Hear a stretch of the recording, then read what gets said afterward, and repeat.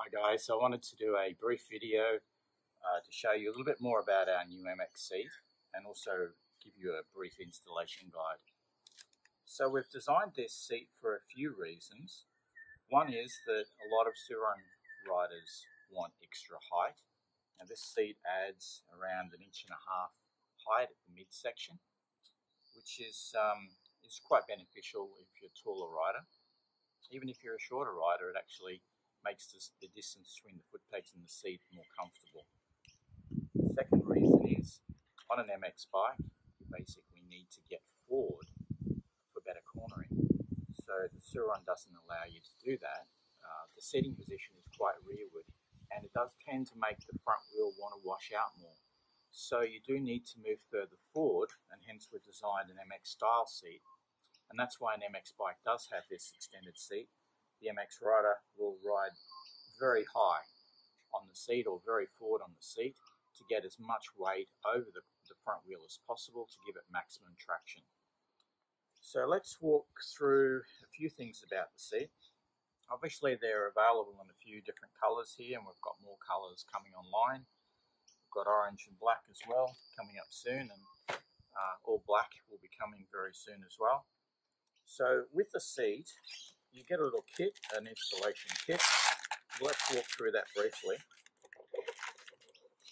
So you'll need a few tools. You'll need 5mm and 4mm Allen key, 10mm spanner. You'll need a drill with a 3mm and an 8mm. On the instructions, there's imperial measurements for the drills as well, just to match those up. And a little chisel or a palette knife to remove the pins. So let's have a look at how we fit this seat. So first things first, we're going to remove the battery. Very important to remove the battery because we're going to drill a small hole.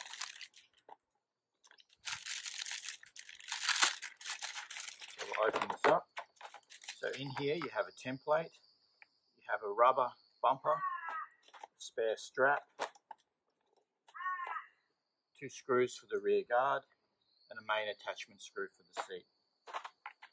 So firstly, we're going to drill a small hole using this template. So what we do is we put with the battery out, we put the template in the battery window, and we slide it right up to the end, so it's nice and snug and firm.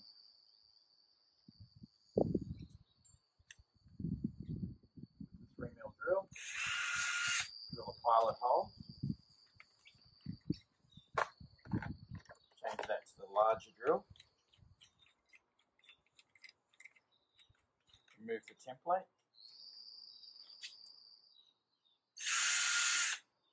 And drill your second hole. Now, to remove the seat, there are 6 little pins that we're going to take out. Now there's a part A and a part B. We want to remove the centre pin by using a sharp tool just to flick that under and flick it out. And there'll be 6 of them along here. So take 1, 2, 3, 1, 2, 3 each side. Remove the centre pin first, and then you can pop the inside pin out easily. Don't try and remove the whole thing in one hit, it's quite hard. They're designed not to come out. So once you've got that out, this section actually just folds down. Don't take the front ones out, you don't need to, it just makes it harder. Once you take that down, you're able to access the seat with your 10mm spanner. You can get into the front, get into the back, there's 4. Take that off. And with your normal guard on here, you'll be able to press this tab down and your guard should slide forward and come off. Now we're going to use these nylock nuts and these washers to reattach the rear guard in combination with these 2 screws. So you use these 2 screws, nylock, and a washer. You can put this, the guard on now. I've got one of our long guards on there. Don't tighten it off yet because you may want to slide it forward and back to line up with your seat. So the next thing you're going to do is attach your seat. Quite an easy process. Open your battery cover. Sit the seat on it. Line up the hole. Use your Allen head mil.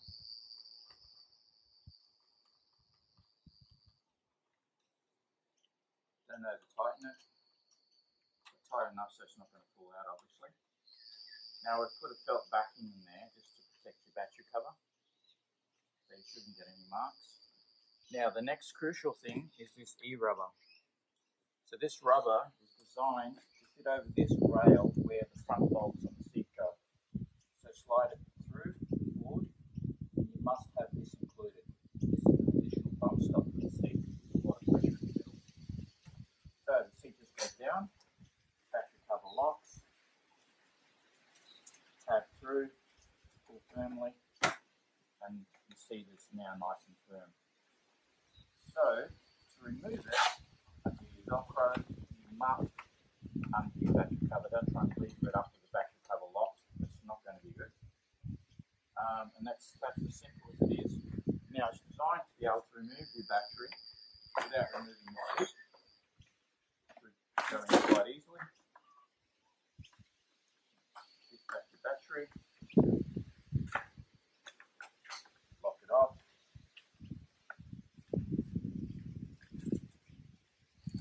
There you have improved ride height, improved cornering ability, all in one go.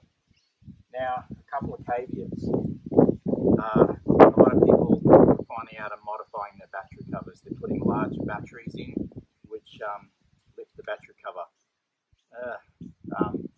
I've got batteries that are 50 ampere hour and still fit in, so I don't know what the situation is there. But they don't work with our seat, unfortunately. The angles come up too high and nothing lines up. The second caveat is, if you've got a seat extender on here, it's not going to work with this seat because of, again, the angles all changing. So obviously you're putting seat extenders on to get your height, but in fact what you're doing is you're putting your seat further back. And if your seat is further back, then your cornering is going to be worse. Sure, it's going to feel more comfortable, but if you compare it to this seat, you get the extra height and the ability to move forward. I think once you try it, you'll find out why this is a better option. So I hope this has been of use to you. Please send any comments or any questions through. I'd love to hear your feedback, and if you've got any suggestions. For example, there has been some comments which we'll work on. The ability to have a small toolkit underneath the seat, so when you lift it up, there's a toolkit for you. So that's something we're working on. Comments like that are gold. They really help us because our goal is really just to improve the Sur-ron. Any way we can do that, we're willing to look at and put some time and investment into it so that we've all got a better bike. So I hope you've enjoyed this video. Again, please leave your comments, and look forward to doing another video for you shortly.